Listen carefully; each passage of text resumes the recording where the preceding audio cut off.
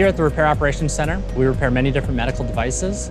The OTTO robots move material from our storage locations to the technicians, and then they take it from there to the shipping area. This allows the technicians to focus more on preparing items that need to get back out into the field.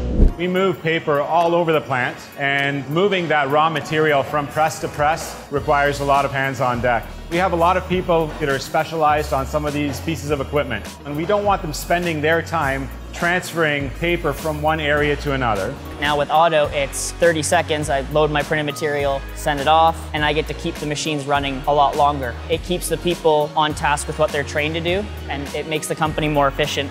OTTO was up and running around our facility within a day. There's no tape that we need to put down on the floor. There's no hard set paths that it'll follow like a traditional HGV. Currently, OTTO is being used as material transport from station to station. At each one of those stations, we have a dual arm robot on top that's performing various tasks in the black oxide process.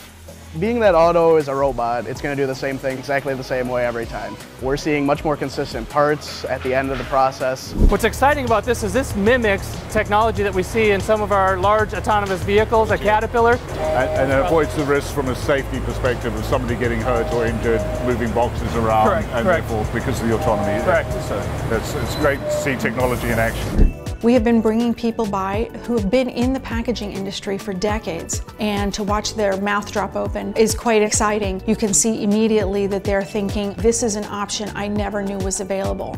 OTTO delivers scalability, flexibility, and profitability in your manufacturing facility.